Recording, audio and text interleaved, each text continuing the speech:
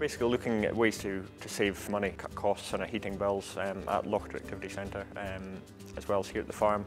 And we started looking at alternatives to paying a fortune for oil, basically.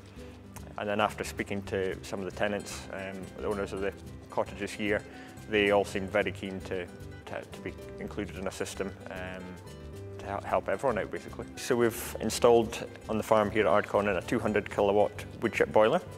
It has the ability to run on either wood chip, which we run it on at the moment, or on wood pellets. We can produce a chip here on site and make sure it's exactly the right size and the right moisture content for the boiler itself. It's connected to a thermal storage tank. It's 5,000 litres. So the boiler itself only heats the thermal storage tank. And then each individual property has its own pump, which draws the heat itself through our insulated underground pipe into each property. The 5,000 litre tank is quite essential because it gives us a huge kind of heat store, basically. So in the morning, for example, when there are lots of the properties are looking to have showers, looking to use heat all at the same time, it gives us that buffer so that everyone can use as much heat as they would like. We've done the system using heat exchangers, so in each property there's a heat exchanger. The water in our actual boiler system isn't connected directly to each property. It goes through a heat exchanger, which allows the property to take the heat out of the system as efficiently as possible. If there's any problem with the boiler, it sends a message straight to my phone and to the engineer's phone, so we know there's some sort of problem. Since the system's been in, there's been next to no issues. We had a few teething problems within the first couple of weeks, but since then the boiler's run almost seamlessly. But it gives us a peace of mind knowing that there is an alert there should something go wrong. We've actually had the system upgraded and it's now connected directly to the router on the farm here, so that I can go onto my phone if I'm away from the farm and check the boiler is running, can change settings, control the boiler remotely. The farmhouse here, relatively large farmhouse, was using a lot of oil.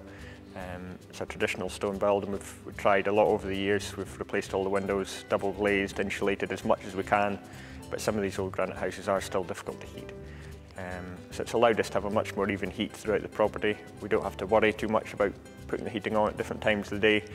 Financially, it just makes a lot more sense. We know how much it's going to cost for the whole year. The way we funded the project is through the Energy Saving Trust's district heating loan scheme, which was an excellent way to do it, really. In total, it's cost over £120,000. But the loan scheme itself is very simple, relatively straightforward. It actually gave us some useful tools when we're completing the forms.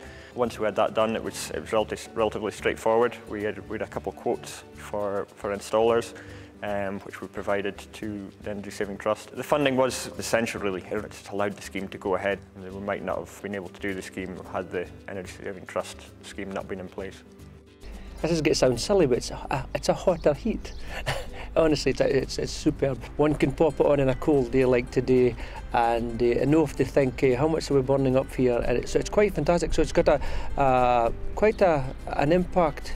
There's plenty of other ways we can find to place money, as we know. So it's financially, it's fantastic. So when we were designing the system, we had a look at how much energy and heat are required in each house, and also how much fuel each house was using. Therefore, we could work out the savings in wood chip and fuel and the carbon savings that the scheme was giving us. And we estimated it would be somewhere around a third of the cost and the amount of fuel would be needed to heat the houses. There are lots of people actually benefiting from the renewable and much more cost-effective heat that this system provides.